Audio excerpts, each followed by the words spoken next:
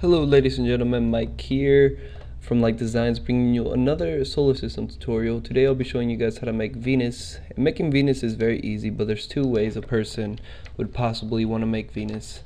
Way number one is the easiest way, and it's the way in which you only use the clouds.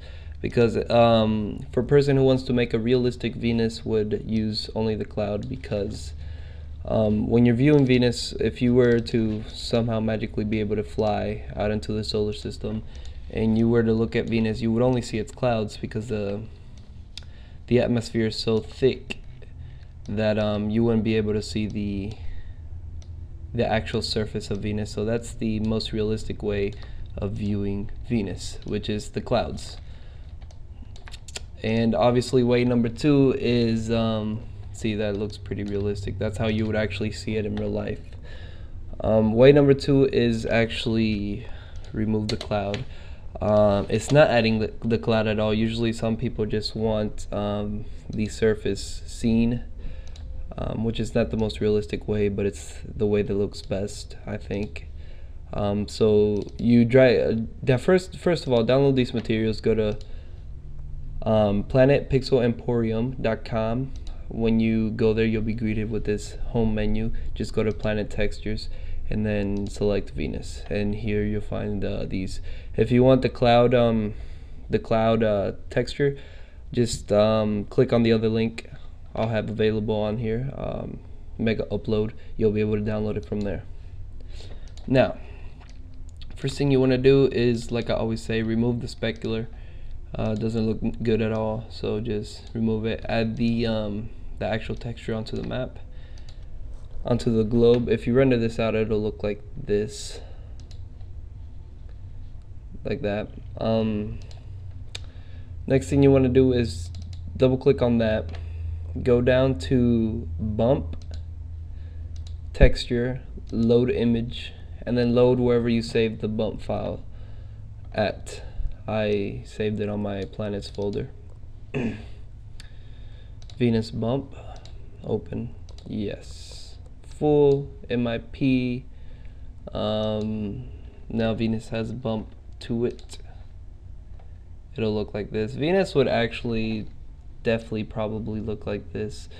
Reason being, it's very harsh landscaped. It's very ruled by hot surface, volcanoes and stuff, and it's very inhabitable by humans, period. This actually looks pretty nice.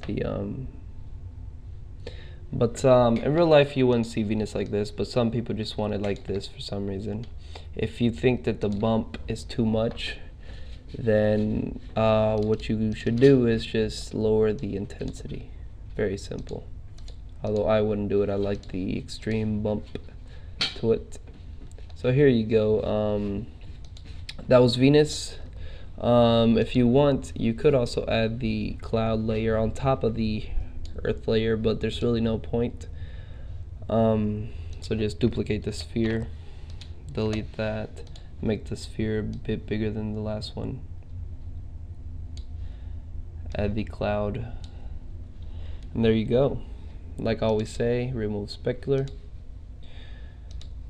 You could add a fog effect to it to make the actual earth, the actual ground visible, but that's not realistic at all. Venus wouldn't actually look like that. Venus wouldn't at all look like that. It would just look like this. This is actually gonna look see-through, I bet. Yeah.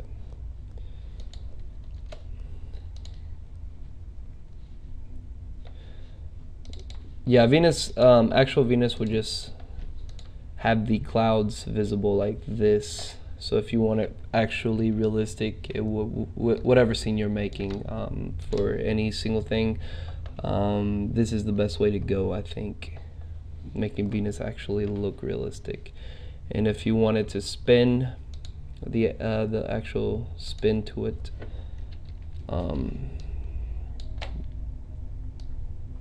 turn this over to the side, because every planet really has a tilt to it. So you turn it over to this side and then create a keyframe right here, take this all the way to the side, spin it, create another keyframe.